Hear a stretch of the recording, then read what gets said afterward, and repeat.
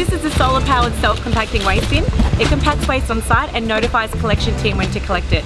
So the public will utilise the bin just as a regular standard bin, so they'll come and just throw their waste inside the opening. Inside there is a 240 wheelie bin, so as the bin gets full it triggers the sensors and then sends down the compaction unit. So this one here being a 240 wheelie bin, it can hold 8 times the amount of waste on site. So this would hold 1,960 litres of compacted waste before collection. This communicates in real time to our dashboard system, which is called the Clean City Network. So it is real-time data to tell us the fill levels, door open notifications, collection performances, inventory, historic data. Basically everything that's happening with this bin transmits straight to that platform, and the operational team and council can see it in real time.